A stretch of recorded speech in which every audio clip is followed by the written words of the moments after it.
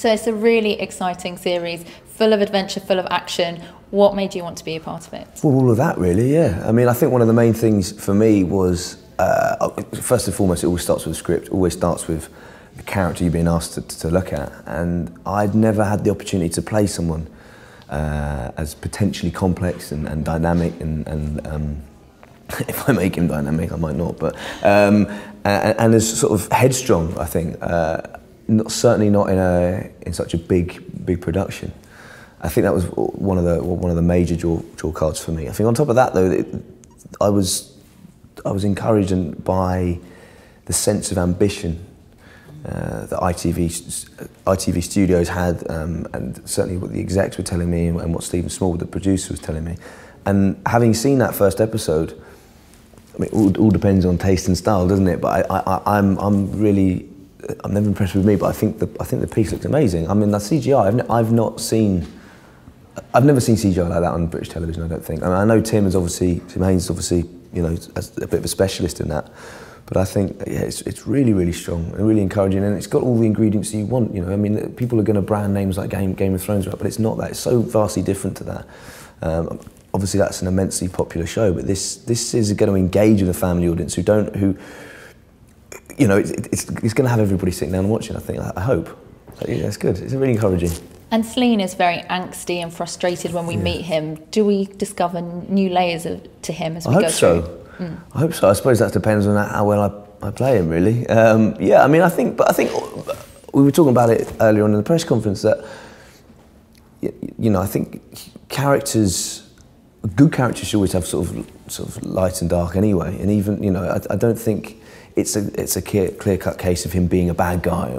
Yes, he's angsty, but he's got a lot to be angry about. You know, his dad who basically rejected him most of his life has now just died, and he should have made me king. He should have made me Thane. It was my birthright, and he didn't. He was taken away from me, and he gave it to my mother. And there's never been a female Thane before, and he's given it to my mother, the one person in my family who I'm actually close to.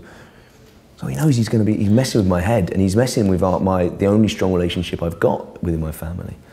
And then you factor in Beowulf, who was one of the main reasons that my father and I have such problems, because, you know, Beowulf could do no wrong in my father's eyes. And I was like, well, who this guy came in when he was a kid and took my father's affection, and now he's still managing to do it from once my father's dead. So I think he's got every right to be angry to start with. And you mentioned your dad, your character's dad, who's played by William Hurt. Yeah. What a thrill to play his son. What was it like working with him? Yeah, he's a really wicked guy. I mean, it's been a real pleasure working with many people, but William I was thrilled when I only had, to be fair, sadly, I only had a couple of moments to play out with him. Maybe there'll be more, I don't know. But the one particular scene where I had to go in, and I think he's about to tell me that, son, I'm going to make you Thane now, and I think this is the moment. And instead he sort of pulls me in and says he's only got one thing for me, and he smacks me across the face. Now, most of the time when you do that when you're shooting, you pretend to smack someone across the face. But William thought it'd be a really good idea to actually hit me one. And then we'd be like, oh, yeah, I'm so sorry that hurt.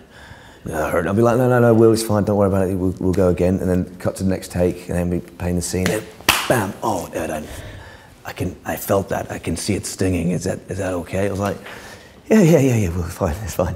This will keep happening. Bam, Will, I'm so sorry. I'll be like, Will, listen, it's fine. Yeah, mate, we're having a little chat about this. But he was cool, and to be fair, there's a part of me that it's not a sadistic part of me, but I actually quite like when it gets all real and it gets like that. I'm quite into it, so it was good.